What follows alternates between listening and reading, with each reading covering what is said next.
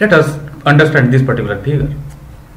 If you look at this particular drawing, the feature of size and non-feature of size, the term will be introduced. So how many feature of size are there? So let us first understand the feature of size, then I will talk about non-feature of size later on. So if you see this particular figure, you may wonder how many feature of size are there. So within a minute I will talk about this. If you see this particular figure, so what about this opposed surface? This 36 and 34 are the tolerance, and you can see these two opposed surfaces are a feature of size. What about this hole diameter?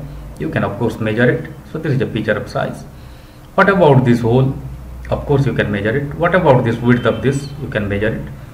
But what about this width? You cannot measure it. What about this angle?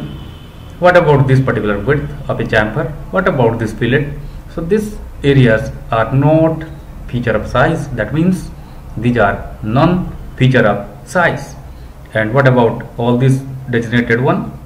Those are feature of size. Just like that, look at this part. What about this hole diameter? What about this thickness? What about this hole diameter? What about this plate thickness? So these all are feature of size. What about this slot width? This is a feature of size. What about this fillet? What about this fillet? No, these are non-feature of size because these are not internal opposed surfaces which you cannot measure directly by using the surface reference.